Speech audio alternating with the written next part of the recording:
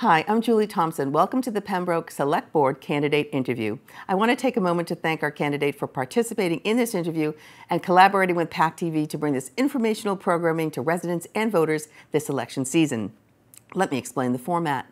We will be conducting a one-on-one interview style Q&A format with each candidate, lasting about 30 minutes. Responses will not be timed, and follow-up questions may be asked during this format. We aim to ask up to about 4 questions, but that will depend on the length of responses along with any follow-up discussion during this exchange. Candidates will be allowed to address anything not covered or that they would like to add clarification to at the end of the interview in their closing remarks. Let's get started. Today we're speaking with Fraser Townley, one of the 3 candidates for 2 seats for the Pembroke Select Board in the Pembroke Town election. Fraser, thank you for joining us today. Thank you for having me. Alrighty, let's get right into question number 1. Okay. The conditions of the roads in Pembroke are a constant source of discussion, debate, and of course, great financial implication. In 2021, the town hired a consultant to conduct an inventory and analysis of the road network, which was presented to the Select Board in January of 22. Most recently, the Town of Pembroke Roadway Capital Improvement Plan was discussed at the April 5th Board of Selectmen meeting. What are your thoughts on past and future plans and outcomes for pavement management? Good question. So I can't be 100% certain about the past, but I do know what's happening today, and that is that Bill Chenard has a very thorough plan for the roads. It's a well sketched out plan. It's actually not a sketch, but he's got that plan. It's available on the Town Hall website. So you can review that plan and you can chime in on that plan. I also believe there is funds coming in to the town to help support that plan. So I think the issue that we have with the roads in Pembroke, first of all, we're in the northeast. So there are always going to be issues with the roads. I'm not 100% certain how they're plowed, but I see a lot of plows going up and down the streets when there's no snow there. So I'm wondering if the way we remunerate the plow drivers is how many times they run up and down the road. The plow drivers deserve an income. If it doesn't snow, it's not their fault. They still have to be paid. They still have to earn a living. So maybe there's something we should be doing in looking at how we remunerate the plows, because they're doing most of the damage as I understand it. The plows are doing the damage to the road. Well, there's the weather, but there's also the plows scraping nothing is going to damage the roads more. So often on social media, one of the biggest complaints about Pembroke is the potholes. And once a street is repaved, it's beautiful and it lasts for a couple of years, and then we live in New England. Is this something that the town just has to live with, or is this something that if we had preventive maintenance on top of capital expenditures to really rip up the surface and redo it on a continuous basis, is that the answer, and is that in what the grand plan is? So I've heard Bill talk about this quite a few times, and he's very clear that if we get to the pothole before it gets worse, it's a lot cheaper. It's a lower cost repair. So we have to be more vigilant. We have to pay attention to what's going on with the roads, and we have to get the repair crews out there quicker and sooner. As for the future, I don't know what's going to happen with, is there going to be a new technology? I believe there's new technologies out there that the team, the DPW, are looking at that will make this easier. But, you know, until we get to that point, we have to live with what we have. Thank you. Okay, question number 2. The Recreation Commission is an important component of the town. Pembroke is in the process of hiring a new director of recreation. What components of this position do you feel should or could be expanded, and how do you think the new community center and all its potential programming will affect the range and responsibilities of this position? So I don't know too much about that particular position, but I know the rec center is an important development for the town. I see it being as that hub. There's been a building there for some time that's been used on and off by various clubs and committees and what have you. And it's important, I think, that the town has a central base. And that will help with the prosperity of the town, and future people looking to come to the town and see that we actually have this community centre that can serve the community, and that's the important thing with that building. So in a lot of towns, the Director of Recreation or the Recreation Commission, if you will, oversees not only activities that the kids might want to be involved in, but also they liaise with the libraries, the senior centers, the booster clubs. It's almost more of a community position. Do you see that as something that would be beneficial to Pembroke? Well, I know right now we have the Council of Aging. Gretchen does a fantastic job there. Yep. We have various other clubs and committees that are in the town. And they are working, I wouldn't say they work autonomously, but they're thriving and they're doing well. I've had the opportunity to visit most of these clubs over the last 2 or 3 weeks, putting my name out there. And I've been very impressed with not only how many different clubs and committees and groups there are, but how well attended they are. There's quite a large group that go to each of these different centres, including the churches and their coffee and breakfast mornings, what have you. So I'm meeting a lot of people in town that, having lived here for 21 years, I've obviously been a hermit somewhere because there's quite a vibrant community. Do we need somebody to pull it all together? I can't answer that question. Okay. I think we probably do, but they're doing very well without that liaison. And I think the new community center will be a natural way for a lot of things to come together anyway. I think you're right. Okay, let's go on to question 3. Water. Its source, its delivery methods, its purity, and its limited supply are all areas that have been and continue to be of great concern and great impact to our town. Water restrictions have become commonplace from May to September, and that trend is likely to continue. What plans or suggestions would you make for improving the existing water supply and the rules of usage? So I am aware of the town plans. I attend the, as a spectator, I attend the select board meetings, and I'm aware of how we're looking to improve the water. I believe we're putting in a new well, and we're looking at making sure the maintenance of the supplies and the pipes are all being taken care of. Look, again, we live in New England. We had 85-degree weather out today, and it's the middle of April. There's going to be a lot of evaporation this summer. And people are going to want to water their lawns and do their plants and live their best lives. We have to make sure that we can make the supply of that water sufficient for everybody's needs. And I think there are plans in place to make sure that we can deliver all of the water. It's well water, so it should be of a high quality. So no, I'm aware of the steps that are being taken.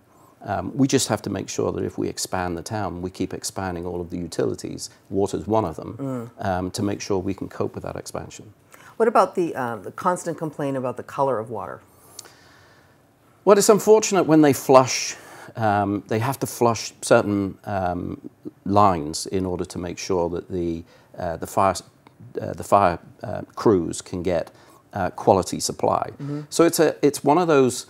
You have to do it, and there's always plenty of warning. The town are at pains to tell you the water's going to be flushed, you're going to get brown. I think they even provide bleaches and help for any laundry that gets dirtied in washing machines. So yes, there is a perception, but it is just that, it's a perception. Water, though, is something that you should depend on as being clean and safe and abundant. Is it safe? Do you think the water in Pembroke is safe? I believe so. Okay. I drink it. Okay. I bathe in it. Yeah. Now, what about the people that have spent money to put in wells so that they can water their lawn, irrigation wells? Do you think that they should have to stop using those if our aquifer is too low? I don't know. I don't think they should, but again, that's a really interesting question because I don't know how low the aquifers are right now, and I don't know how low they're forecast to be with the amount of rain that we've been having. I don't know the state of that, so I can't answer that question. Okay, and do you know about the Silver Lake and Brockton using some of our water? Do you know the history of that? So I do, and I believe that's more surface water that they're taking. They're not taking our well water. So look, we've got to work with our neighbours. And I don't see a problem with sticking with ancient contracts that we have with our neighbours. At the same time, you know, we have to make sure that it's fair and equitable. You know, we had a water ban, but we were selling water to Brockton who weren't having a water ban. So, you know, we just have to keep an eye on these things. It's management. Yeah, and you can understand why residents get upset. Of course. On this of subject. course. Okay, question 4. The Pembroke Public Safety Building has been in the works for many, many years. Originally replacing both the police and fire as separate projects was discussed. Now a combined public safety building with an additional fire substation is close to fruition as a yes vote at town meeting for the appropriation, and then a required Proposition 2.5 debt exclusion vote on the ballot on the May 13th town election. Are you voting yes or no on this project, and why? So I am voting yes for it. I do think it's important. I've actually visited both the fire department and the police department. My opinion, and I actually asked Jason Vereras this question, if I had my house in this state, would you pass it? He said no. You know, we need to improve the safety buildings. I also understand that this has been in the works for some time. This current project's been around for about 18 months, or been worked on for 18 months. But previous planning boards have looked at doing all sorts of combining of the two centres and the community centre on the site where the community centre is. So we've always been looking at this and never actually going across the line. If we don't go across the line this time, who knows what the costs are going to be? And we're not just talking about the increase in costs. And Bill Chenard did a very good job at one of the meetings. I can't remember which one it was now, but he showed 4 graphs showing the price of electrics, the price of plumbing, the price of roofing, and the price of standard building, and it's all shooting up. So the budget we have today is only going to go up. But there's another cost. There's the cost of not having the right facilities for our first responders. If we don't have the right facilities for our first responders, there could be a greater cost to pay that we can't calculate today. But I think it's a serious situation, and we've got to move quickly. Okay. And to those people that say, well, we just funded a community center last year, and now you're back to the taxpayers, and now you want another $61 million to fund this, which I don't think I have not heard one person say they don't agree that it needs to be done. I think it's the timing and the cost. So how do you convince the voters that now, because you're voting yes, now is the time that they should be voting yes on this? Well, again, if you don't vote yes this time round, the next time it comes around, it's going to be higher. It's going to be higher. That's the first thing. The second thing is I understand that the cost per household of an average of $550,000 is going to be about $30 a month once you factor in the savings from, I believe, some of the loans from the school roof and stuff like that. They're going to come off. Yeah. So in a couple of years' time, we're going to be looking at $30 per. By the time the building's finished, actually, you'll be looking at $30 per month. Initially, I think it's more in the $55 to $58 range per month. Correct. Per household average. Yeah. But the building's not going to be complete before the other loans come in, is my understanding. But also going on in the background is we've got developments occurring by the golf course, about 170. And that's been going on for years. But that's now going through. That's going to generate revenue for the town, and that's going to help ease this extra $30 per month for each household. And this is how we grow the town. And we're not talking about exponentially growing it, but you have to have the right facilities, the right community centre, the right public safety buildings. You've got to have these buildings in place in order to attract and serve more members of the community, and it's all self-fulfilling. And I assume to attract people that want to work in both the police department and the fire department, because the facilities right now aren't Well, as I understand it, there are various people that have not continued working in Pembroke. Yes. I mean, I'll give you one example. They keep putting up a picture in the fire department of the washroom. What they don't explain is that one washing machine that's in the washroom can only wash one suit at a time, and it takes about an hour, and then it's about 10 hours of drying. There are 64 suits. There are 32 fire officers, personnel, Yep. and they each have 2 suits. So think about that. 64 hours of continuous use. It's not sufficient. It's not doing the job it's supposed to do. Okay, so you are absolutely a yes vote on doing this now. Yes. Okay. And finally, let's say a friend called you and said they were considering the South Shore towns to move to, and Pembroke was one that they were looking at. How would you describe the town for that friend, citing all the positives, plus all the areas that you think really need some improvement? So, first of all, I would say Pembroke it's a gorgeous town. I have lived here for 21 years. It's the longest I've ever lived anywhere in my life. You can tell from my accent I'm not local, but I've lived in 3 other countries. Yep. And this is the one I've stayed in the longest. And this town, the home I'm in, is the home I've stayed in the longest. That includes growing up.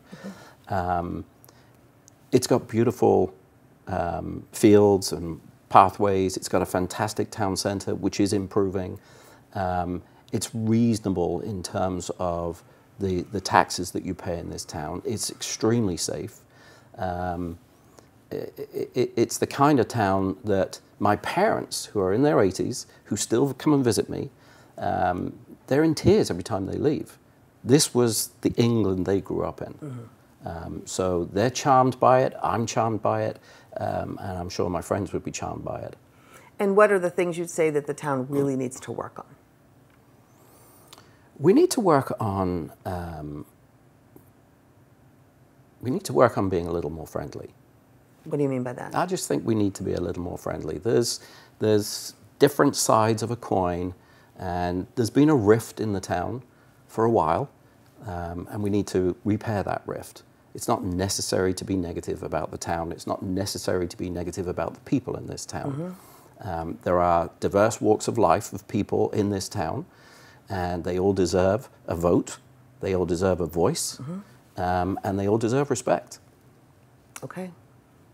And how would you help bring that rift, bring those sides together? How would you help foster a more friendly, as you put it, environment? So on my own journey on this campaign, I've reached out to absolutely everybody. I haven't chosen my friends, I haven't chosen my partners, and I haven't chosen my supporters. I've gone to everybody. I've spoken at the RTC, I'm speaking at the DTC, I've given a speech at the Gun Club, I gave a speech at the Dolman Club. So I'm working my way through all of the different factions, and I'm not finding enemies, I'm finding friends. I've been a conservative for 40 years. But I'm a conservative from the UK who believes in not profiteering from another man's downfall. And that means looking at how we fund public education and public health. And that's just something Europeans do. We're not all socialists. I am a conservative person, fiscally as amongst other things. So I'm not finding I have many enemies. I'm sure there are people out there that don't agree with me, but I'm not saying things that are outrageous or offensive. Right. And it's not because I'm a soft either. Okay. I'm actually very firm. Okay. I know what we need to do, in my opinion. I know how to make decisions. I've been running corporations, large and small, for 40 years. I know how to make decisions, and I know about corporate governance. So I know how to make the tough decisions. Okay. And compromise is a wonderful word. I'm not finding I need to compromise. I don't have to compromise my values. I'm telling people who I am. Yeah. I don't mean that. I mean compromises. When you said there's a rift, you know, there's 2 sides. Often the 2 sides just need to find what is the common ground that we can agree on and move from there. Absolutely. Yeah. Yeah. Absolutely. Okay. Well, thank you. We now have 2 minutes for closing remarks or to address anything that wasn't brought up that you'd like the viewers to hear. So why don't you, Fraser, go right to this camera here. So I'm not here to preach or lecture anybody about what they should or shouldn't believe and how they should or shouldn't lead their lives. I want to be elected to the select board, and I want to support the town. I want to help build its safety and prosperity so that we can all go about leading our best lives. On May 13th, we'll be voting for various positions.